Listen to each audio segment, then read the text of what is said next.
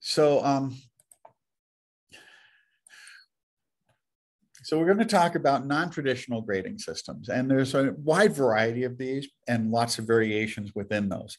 One of the things I'd like to start with is just thinking about what do you enjoy most about teaching and what you enjoy least. Any thoughts about what you least enjoy, perhaps first? Probably grading. That's that's what people normally say. Yeah, and not having students not pass and move on to the next level. I teach math. I just started teaching math there as an adjunct. Okay. And Steve, would you agree? Yeah, I just really don't like grading. I don't like putting marks on student work. I didn't hear exactly what she agree with. I apologize, but I also hate grading, but for a lot of reasons. Honestly, because part of it is the effort that it takes. The time that it takes and deciding whether you give someone 5 points or 4 points or something. Exactly. And struggling over those details. And then often maybe dealing with the feedback from students who argue that they really did do better than your grade suggests or something similar. Or for me, it's, giving them the kind of detailed feedback, even on like a draft, and then them taking that feedback absolutely nowhere. Yeah. Because then it's like, oh, I put in all this effort and now it's gone to nothing. And when you look at what students do with their work, that ungraded items, if they do poorly, generally they'll just discard it and not look at it again based on surveys. And I've had students, when I gave back exams where someone did really poorly, on their way out, they drop it in the trash can after I spent a lot of time giving them feedback on some of the work. When you think about what people most enjoy, what aspects of teaching do we enjoy the most? I love the collaboration, like with students, and just kind of having those discussions or different perspectives. But I really like when I see kind of the aha moment and they kind of they start to make connections and stuff. It's cool to see that. Mm-hmm. Seeing students learn and grow and become more proficient and actually do something with the material they're learning in the class. John, just let me say quickly, I don't know about the others listening on Zoom, but for me, it's very difficult to hear anyone in the room speaking besides you. Oh, I bet. Let me just make sure we've got the right devices hooked up. I know what happened. Our microphone is not correct. Let me go to audio interface. Okay, we're using a new setup. Not yet. Yes. Oh. Now is it better? Is it better? Can you hear us? Can you hear us? Yeah, now I can. Thank you. Okay, great. Okay, it was using the laptop microphone. It defaulted to that. We changed our technology yesterday because we were having an issue with 2 of the mics not working through the mixer. And I thought it would default to the same setting by turning it on, but there's a few more steps that we will make sure we use in the future, unless we get the other thing fixed. Thank you for letting us know. Yeah, thank you, because this would have continued for a while. So what most people seem to say when I ask this question is they like interactions with students, seeing students get those aha moments and so forth. So Ken Bain distinguishes three different groups of learners: strategic learners, and surface learners, and deep learners. And what would you guess strategic learners are if you haven't read Ken Bain stuff on this?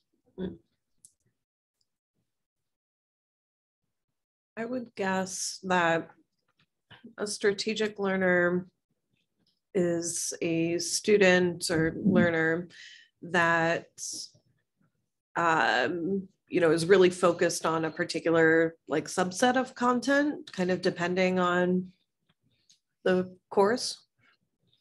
It's close. They're specific. They're focusing on something specifically, but it's not necessarily the actual learning. Okay.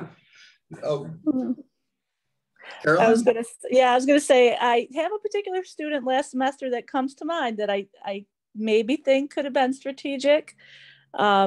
He really was just, every time he came in, he was trying to get that every little extra bit of a grade that he could, even though maybe he didn't deserve it. Exactly. And so what he suggests is that a lot of students see education as a search for points, a search to get the highest GPA so that they're able to have really strong recommendations and so forth. But the focus is entirely on getting the highest grades, not necessarily on learning. And, you know, a lot of students will see it this way, that when they take their first test, they're trying to figure out what the instructor is evaluating and so forth. And they see it essentially as a game, not necessarily getting the most learning out of the course, but finding ways in which they can get the highest possible grade, whether or not they actually learn anything.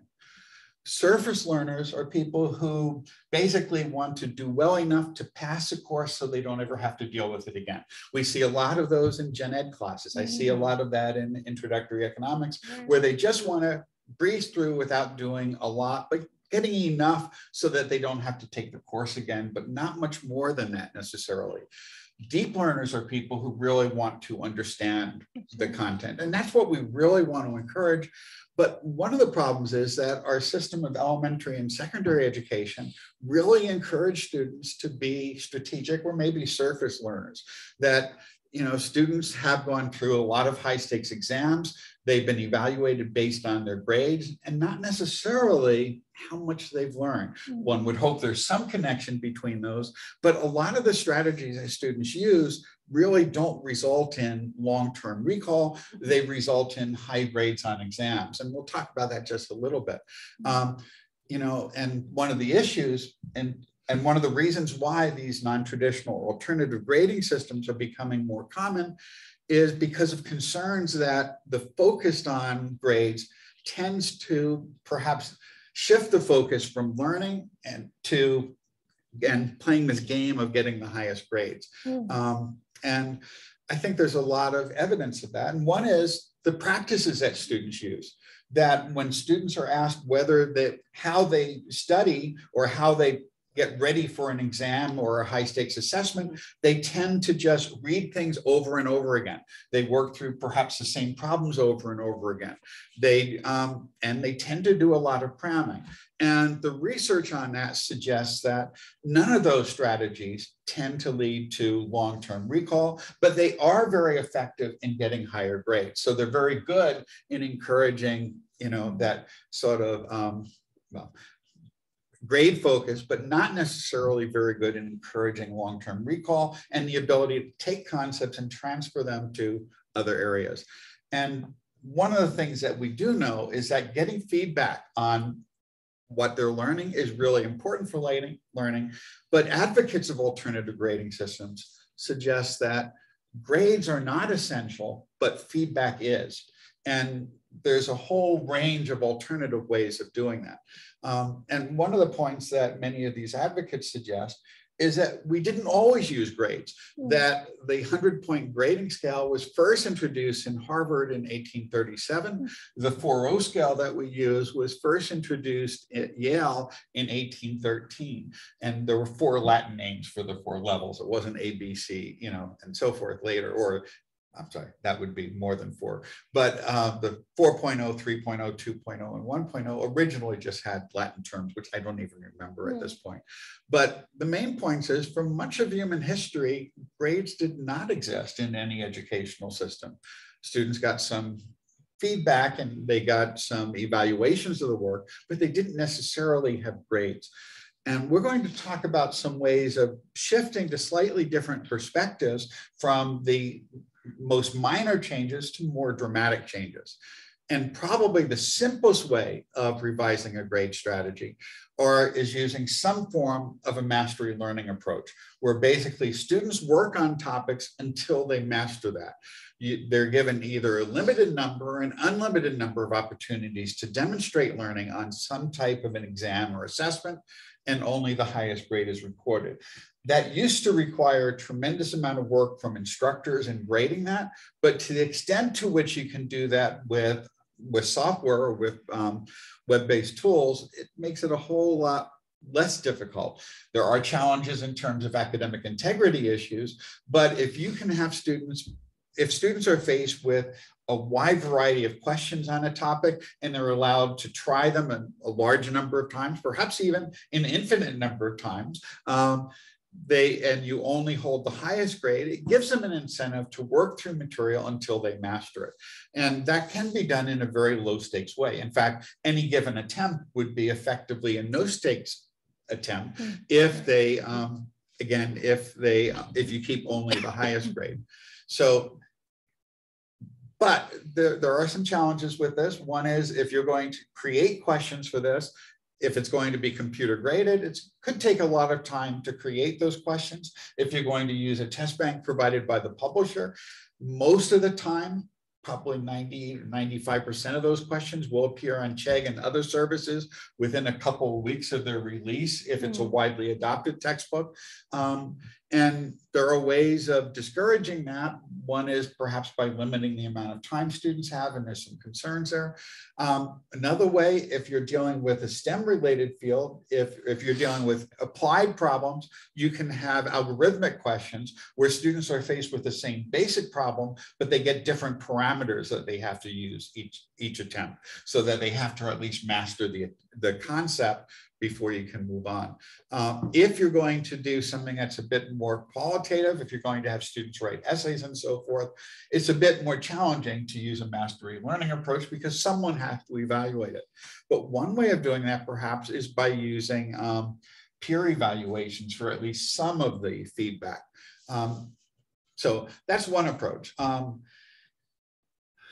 Another approach is to use an adaptive learning platform, which is designed basically to do this automatically.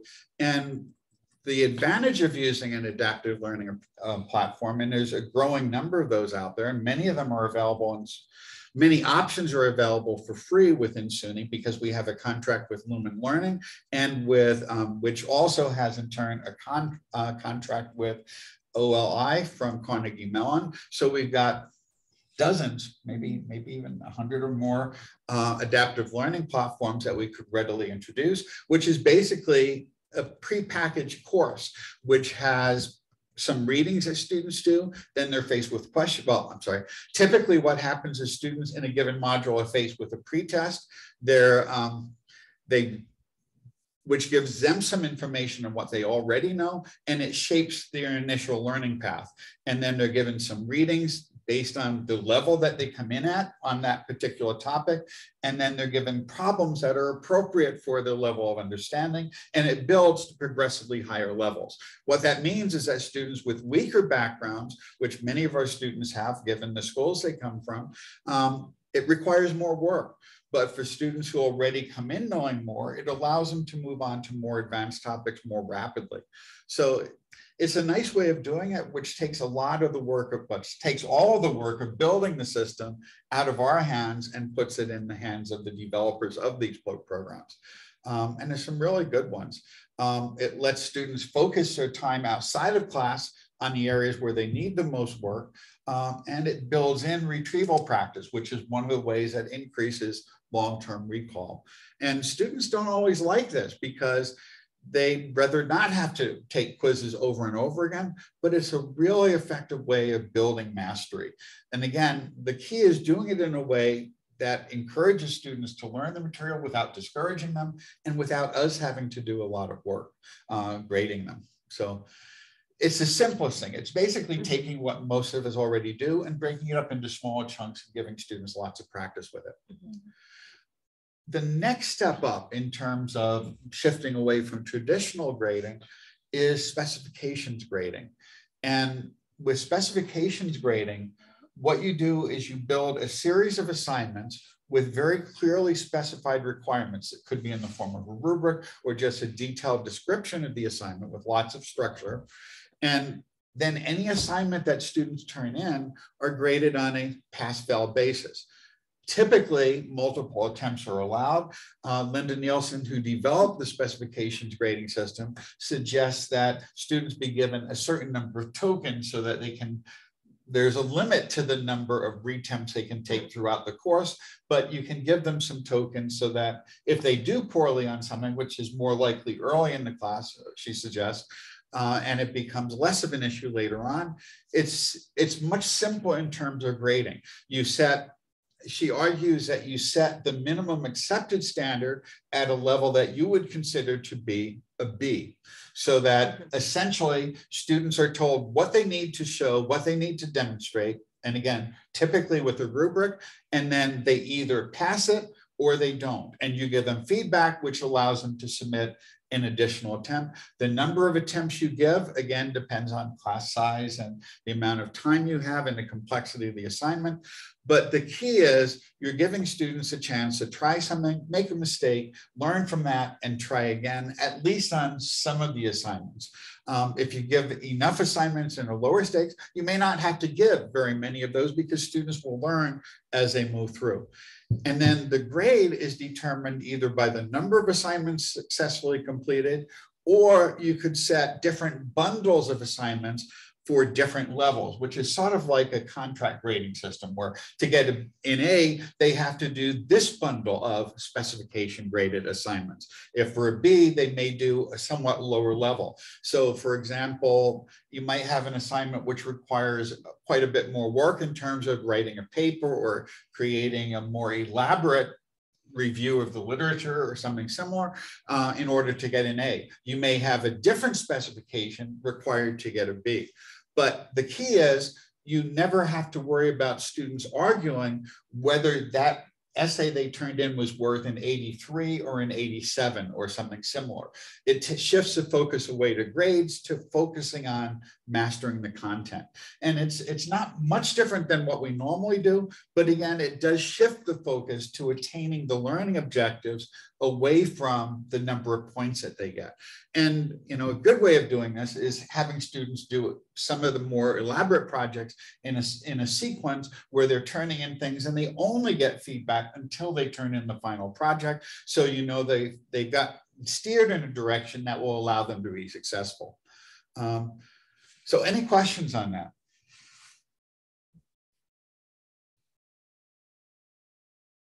Okay. So the next type of thing, which is often combined with specs grading, is contract grading or labor-based grading.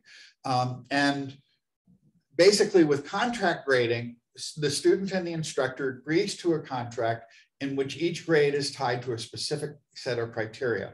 And the things you might include is the number of allowed absences, the number of drafts, papers, or assignments completed in a satisfactory manner, which is very similar to specs grading.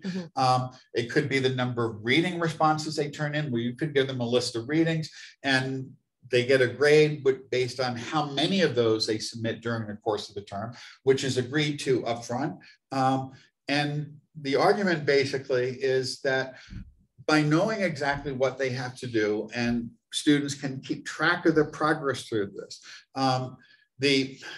There are some concerns. One is that students won't really know their final grade until the end. And that sort of feedback could encourage them to postpone some of the work. So you may want to, if you're doing this, think about putting in deadlines along the way, because we all tend to procrastinate, and students no less than faculty. And, by at least requiring some spacing of this, it's going to result in higher quality work in general. But labor-based grading is taking us to a little bit further extreme, where basically you just grade people based on the amount of labor they put into it, not necessarily on the quality of the work. So it's subject to a minimum acceptable quality, but basically students just have to complete a certain number of things. And this is commonly used in composition classes, for example, where just the practice of writing allows you to get better at it. And for many of us in areas where we're used to putting more numeric scores and so forth, where we want students to master things, I remember years ago, one of my colleagues had a student come in and complain that, he's failing the course, and yet he had spent 5 hours studying for the test. And his response to it was, well, if you go into a restaurant and you order a really nice meal and it comes out burnt, would you how would you respond if the chef said, well, I spent 2 hours cooking this meal. You know, this was a lot of a lot of work put into this. And I think about that a little bit sometimes when I hear about labor-based grading, that we do want students to meet minimum standards, but again, that can be built into the structure. So, you know, by setting some minimum acceptable standard and having students do a certain amount of work, it can encourage learning. And we do know that we learn by doing, and it shifts the focus from the grade to just the process of working through the assignments. And, you know, for example, when we have physicians learning, some of their time is spent in the classroom where they're graded, but a lot of the time is spent when they're doing internships and residency, and they're just learning by doing, you know, and we do the same thing with plumbers and with electricians and so forth. A lot of their learning is just time spent on the job doing things. And in some disciplines, for some assignments, this might not be a bad way of doing it. Certainly with musicians, the more time you spend practicing and the more time you spend learning, the more you learn. So there are cases where this can really work well. I'm not sure I would do this in economics. I'm not sure I would do that in math or engineering, but for some areas, it could be really helpful. So like the allowed absences one. So I do that with my students, like they're allowed 3, I call them freebies in a sense. And of course, other things that are in our, that our institution allows, like religious reasons and things like that. Of course, those are unexcused, right? Or those are excused, excuse me. But the allowed absences, so it's kind of a contract, and they do see every day how many they've accrued and things like that. But the grade, they don't see it until the end, but I do email them and let them know. But what I have noticed with doing my attendance like this is that students at the end, when they realize that they've surpassed the 3, they come back with all of these excuses as to why those should be excused absences. So I run into that, but otherwise it does work. I mean, it's more so my first year courses that struggle with this. More of my upper division are pretty good and people are in class and prepared.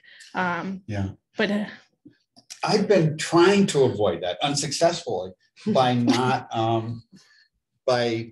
directly using absences, but I do daily clicker quizzes, and I teach a class in the fall where I have the most issues with this on Tuesday and Thursday, and I generally allow 5 absences. I drop the 5 lowest clicker scores, so they're able to miss 2.5 weeks for any reason, without needing to, without basically any penalty. And even if they miss more, you know, this is done every day, and it's not going to make much of a difference if they miss a couple more than that. Because I was thinking about increasing. But I still have students come in and saying, well, I had missed these 5, but now I have a legitimate excuse for this 6th and 7th absence. And my response is, well, you know, everyone has exactly the same criteria. You perhaps, you know, may have considered the need for these later when you chose not to attend for the first 2 or 3 weeks. Well, for when you missed 5 classes in your first month of the class. And I also offer them the option of attending over Zoom. So they really don't have much of an excuse unless they're in a place without Wi-Fi.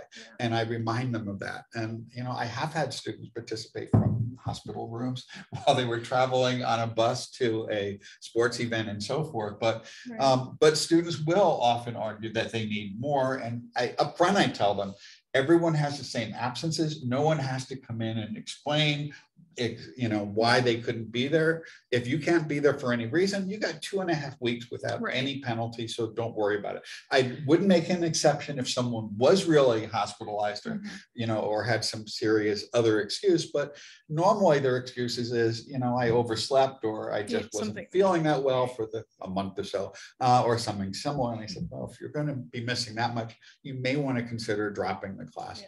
So if you say 5 is a good. Well, I had 3, and I'm noticing that that's not. Well, I had 5, and then I had to go up to 6 because our network in the building was weak one day, and about a third of the students couldn't connect. So I ended up dropping 6 actually, which weakened the case this past semester even more.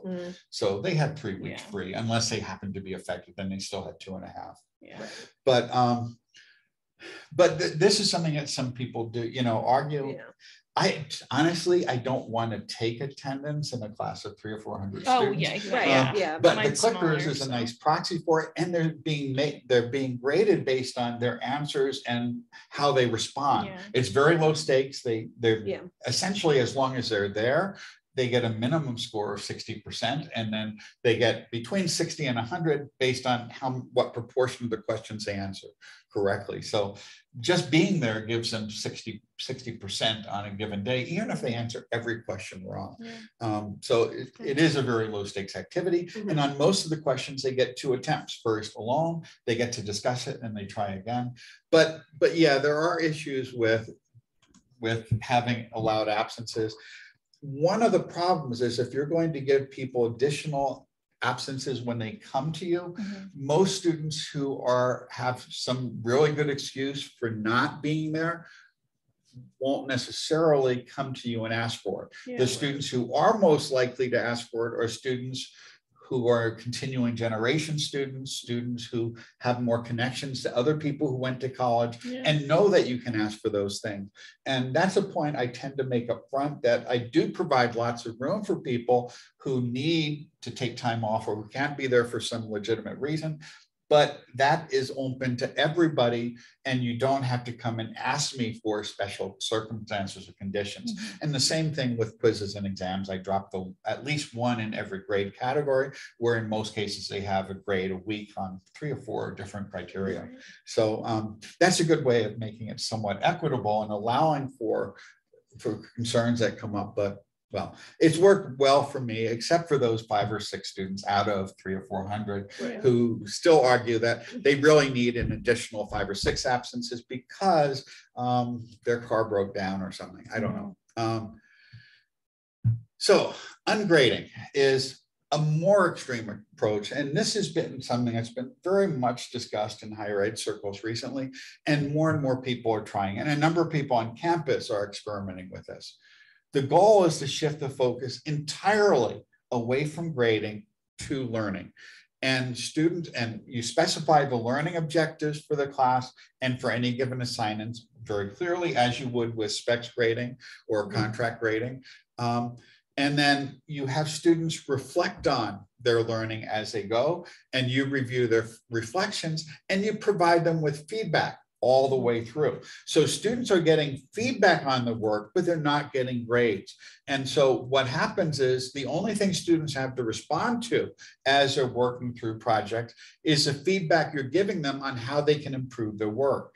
And so they shift their focus. So instead of being upset that they got a low grade, they see ways in which they can improve. People who use this claim that it dramatically increases student motivation, student engagement, and they see much more improvement in student work than when they were using grading scales. And you still have to assign grades.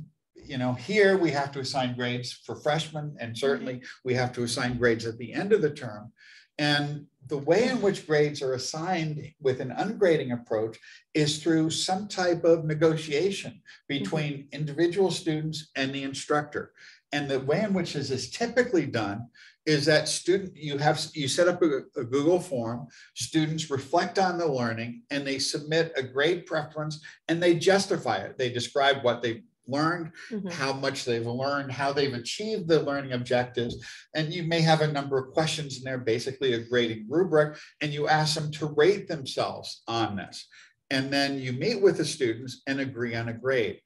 Advocates of ungrading systems, when asked about this, whenever I've interviewed someone on the podcast who does ungrading, one of the questions we normally ask is something to the effect, well, what happens when students come in with the Dunning-Kruger effect type thing, where students who understand the topic the least often are most confident of their understanding. And they say that happens, but it's very rare. What they claim is that what's much more common is students would tend to understate the grade they should get. And in particular, they argue that that's true for women and for students from minoritized groups.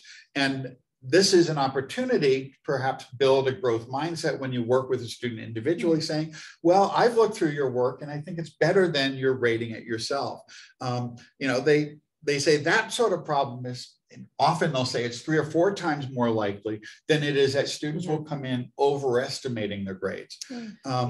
And I can absolutely attest to that. I would say that, I mean, anecdotally again, but I had a class of almost entirely women in one of my sections, and I'd say 90% of them undervalued their score. And so I implemented ungrading in my courses this past semester. And so when that did happen, which happened often for women and students from marginalized communities, that I would then kind of give my feedback on their work throughout the course, and then ask them if they wanted to change their grade that they had for themselves, and often they did, and then it was much closer to what I had in mind for their grades. So yeah, that was definitely, because I was much more worried about the Dunning-Kruger effect, but that really didn't come up. And when we did have disagreements, there were a couple students that we had slight disagreements with.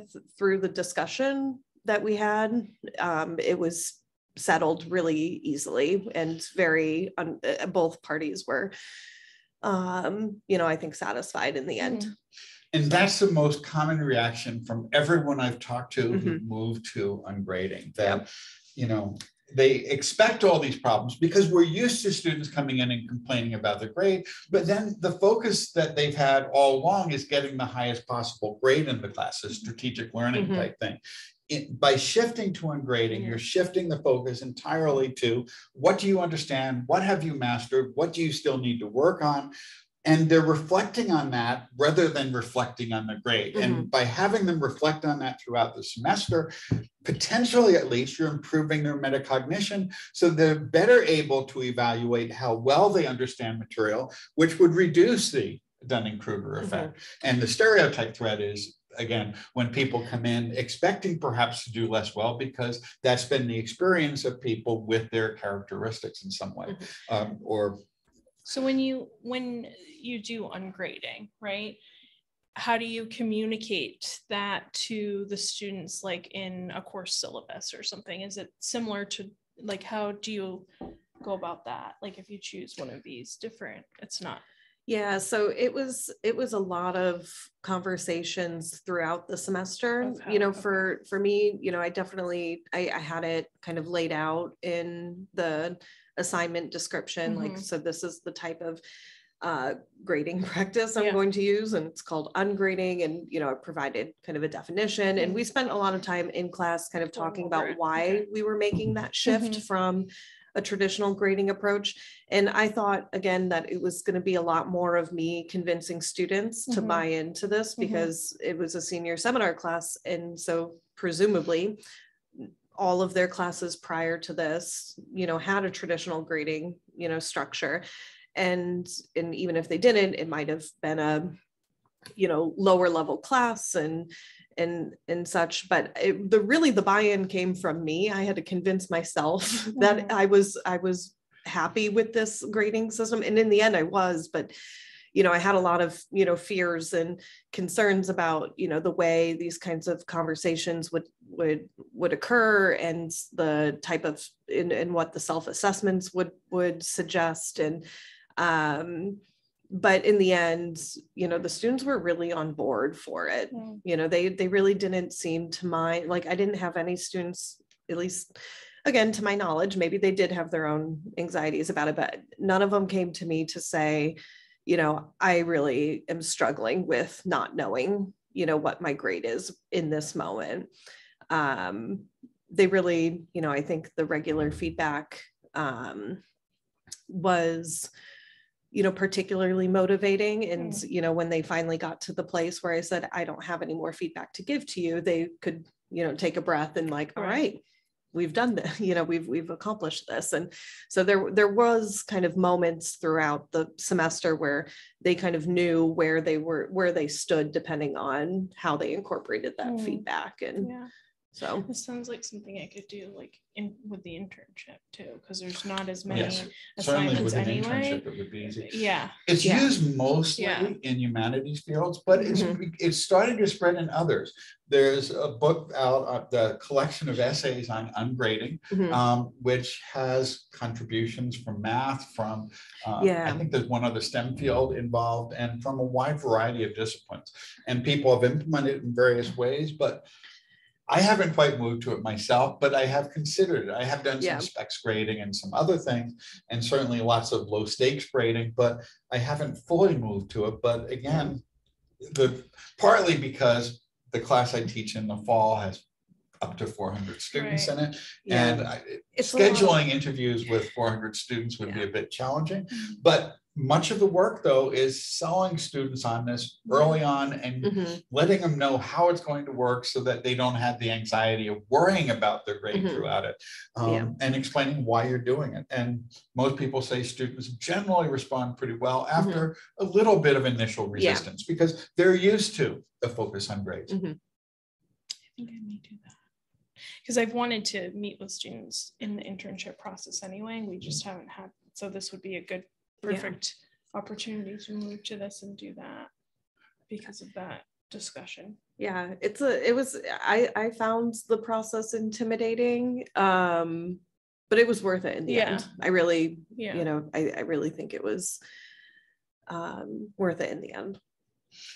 Everyone I've talked to a few dozen people who've done this, have had the same response, that they were initially anxious about it, but they wouldn't go back in many cases. Well, in any case of the people I've talked to. So that's the most extreme way, I think, of changing it. And there's all sorts of combinations you can do of these. But I do have a resource here. If you have your camera, you can click on it, and it will take you to some of the basic resources on each of these topics, often by the people who develop them. And I will put the URL in the chat.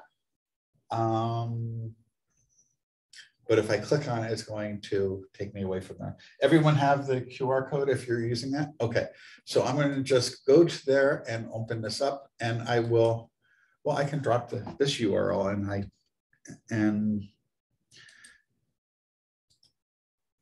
there. And so there's a lot of things in here. SUNY, actually, I put together a group at the SUNY level investigating innovative assessments, and they worked for 2 years actually, and they put together a group of resources on this from people more broadly, and also collecting examples of it in a variety of disciplines.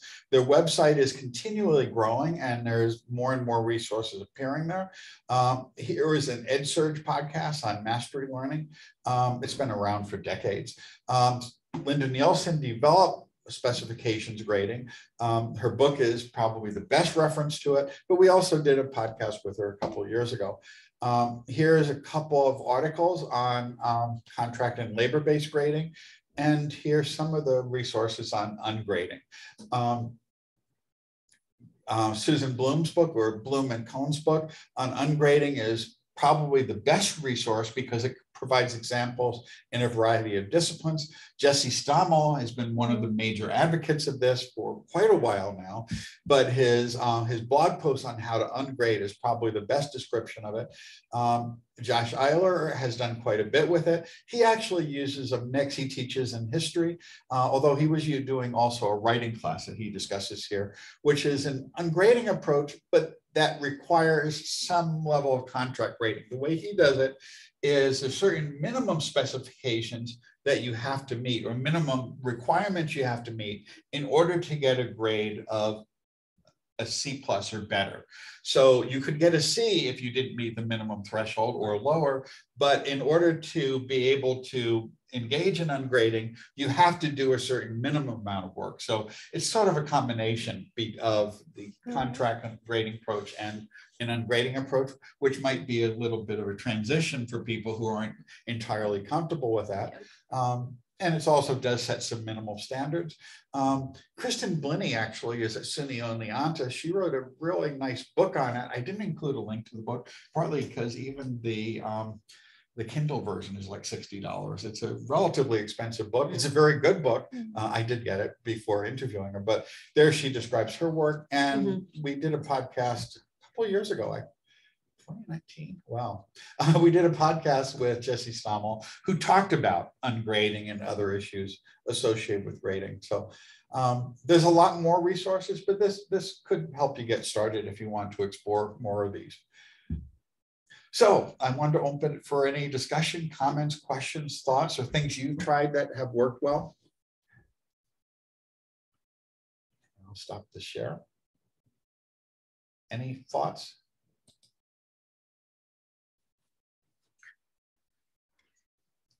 I'll just throw something out, something that I've done that, and I actually kind of like it in employment law, where I really do think it's important for the students to understand the material. What I do is I give an exam, and it's an open book exam, because I tell them, if you are an HR manager or just working at a business, I don't want you trying to give students the answer to a question without, you know, researching it and coming, but in any event, so I use an open book exam, and they're individual exams, but then I allow them to correct their exam and earn back half the points they missed. So, but when I then do that, I allow them to work together on those corrections, because that way, like if John, if you didn't understand disparate impact or something like that, maybe somebody else can help you. So I just throw that out as something that kind of has worked with for me. It's a really great type of assessment. That's sometimes called two-stage exams, where students basically take the exam on their own. With that, whether you do it open book or not is even a separate issue, but then you let them explain it to each other. And that peer instruction component is really helpful, because some students will understand it more deeply, and the act of explaining it to other students help reinforce that knowledge, making it more likely they'll remember it long term. And the students who are hearing it from other people who just learned it are hearing it from people at a similar level of development of their understanding, which often can be much more effective than hearing it from us, because some of the things students find challenging seem obvious to us after we've been doing this, or when we start teaching it becomes obvious pretty quickly. But when you're just first learning it, there's a lot more processing you have to do, and peer instruction can help students get past that. Whether they already understand it or whether they don't, it benefits both groups really nicely. I did a two-stage exam after John had talked about it a few years back, and my students really, really enjoyed it. They really got a lot out of it. It took, a little bit longer because we had one class period where they took the exam. I had to turn around, grade all of those exams right in time for the next class period. But it was, I haven't, truthfully, I don't think I've given an exam since then, because I've been teaching a lot of writing classes. So a lot of my assessments have been, writing related and less exams. But, that's definitely the way I want to keep moving forward. Yeah, when I first did it, the students were just so different, because normally I first did it in my econometrics class, and there would always be some students who do really well, some students who really struggled. And the day after when I was giving the exam back, usually the next class period, the students who did well would sit there but not really process very much because they already understood it. The students who struggled, who didn't do so well on the test, would get these really low grades, and they wouldn't pay attention because they were upset that they had done so poorly. But when I did it in the classroom. You could also do this outside of class. But when they did it in the classroom and they were explaining it to each other, they were cheerful. They were excited about it. I didn't give them back their scores, so they didn't know how they did before they took the second attempt, but they were arguing over things. And I was listening to one, I was wandering around a little bit listening to it, and I heard one student say, but when did we go over that? And, or how can we do it? I don't remember us ever doing this. And then another student said, well, remember when we had this problem, we had to apply this and we did this in class? And then the other said, oh yeah. And you could see that those aha moments come through. And when they were hearing it from their peers, it was just so much more positive, and they learned so much more. And all except for one student, my first attempt doing it, did better. One went from 100 down to like 98 because one of the other students convinced him he was wrong about one part of the thing. And I ended up letting him keep the score, but I did give him back the lower one. I said, well, look, you should be more confident, you know, that you understood this, you were right, argue for that a little bit more effectively. If you think you're right on something, you know, take a stand on it. Don't give in to your peers if they don't quite get it. But overall, it was such a positive experience. It was so much more fun. I actually took a video of that happening, and Rebecca was the associate director at the time, just a short video clip, and sent it over saying, they're taking an exam. It was just such a different experience. So yeah, I strongly recommend that, Steve. John, let me ask you a question. It's not exactly related to grading, but, and I'll ask you and I'll ask everybody if you have an idea on this.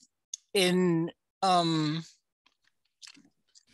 labor relations class, students have to make decisions on labor relations cases. Like, in other words, a union argues that management violated the law by doing X, Y, and Z.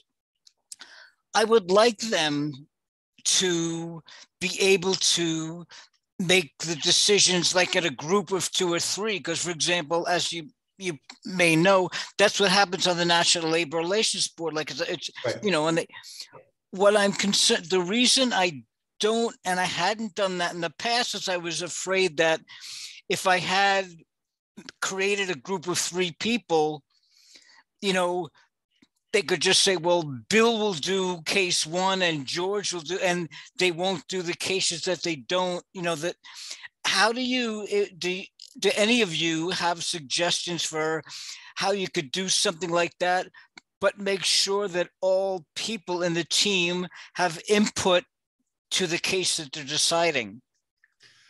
This is not exactly the same, but when I have students work in groups in smaller classes of 30 or 40, I have them do it right in Google Drive, where I create a group folder, which only the members of the group have access to. And I have them write in different colors. And so you can see the contributions of the individual members, because at the top of the document, I tell them to put the color of their name so that their contributions will be directly visible. You could also look at the Google Doc edit history, but if they're sitting together and working on it at the same time, the person typing it may not be the person who, you know, had actually made the contribution. But if they're sitting there and they're each typing parts of it, or they're editing each other's work, you can see how the work has evolved. That's one strategy. You could also have students do evaluations of each other, but if they collaborate and they truly divide it up and they don't, and they all say, well, we worked equally on it, that breaks down. So direct observation, and in this case, by using the colors, was a strategy that someone at Buffalo suggested on a similar project. And for me, it's worked pretty well. As long as there's enough color contrast to meet accessibility. So, you know, if someone's using like a pale yellow on white, it doesn't work so well. And sometimes that will happen. And I'll remind them, remember how we talked about making sure there's sufficient color contrast so that, you know, we can actually read the work. But so any other suggestions? I've done something similar with the Google Drive. I didn't have them do colors, but I could see they'd have their names, and then I could see who edited and who was in there doing stuff. So, and actually it helped in a scenario where there was a group issue of somebody who was not pulling their weight. So, and I could go in and see that that was, you know, effectively happening because they were not in the drive helping and things like that. So it's helped in that sense of group issues too. So in other ways I've used it as well. Any other suggestions? I don't have anything, I don't believe.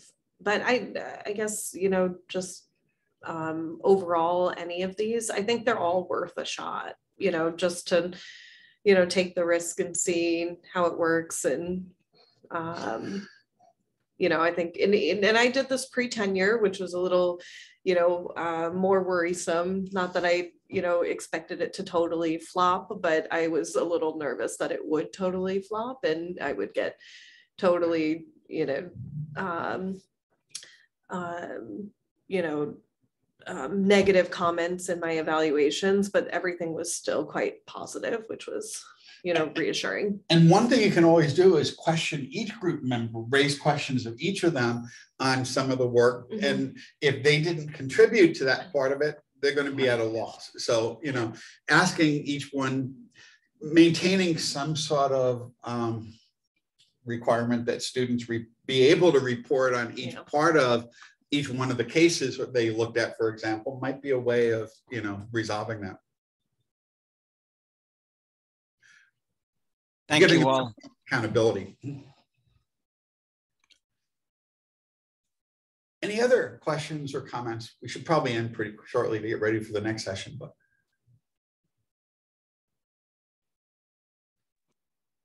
Well, just thank you. Okay. I teach math, and it lends itself to mastery. But I feel feedback is so important. I spend a lot of time giving feedback on anything I give them. And it's just, I've thought many times how nice it would be just to give the feedback without any grade. Yeah. You know, like give the student the option of doing a particular assignment if you want to do it and get feedback on it. And then that's your choice, but there wouldn't be a grade assigned to it. It takes pressure off from both us and from them. So you don't have to use your cognitive effort focusing on the grade, and you can say, look, these are the things you need to work on, or this is an area where you need to, you know, investigate or explore further.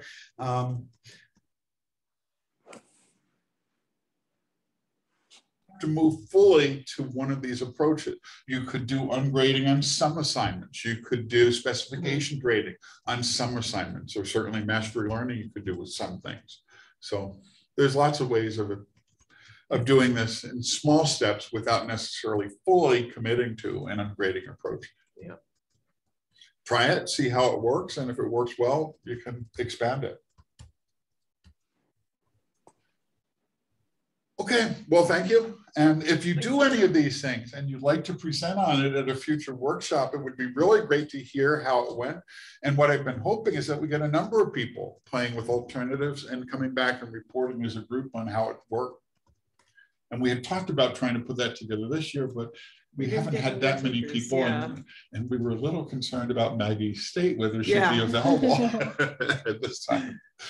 Because she has a due date on Saturday. I believe. Mm-hmm. Yes, so we are okay. Well, thank you. Bye. Bye. Bye.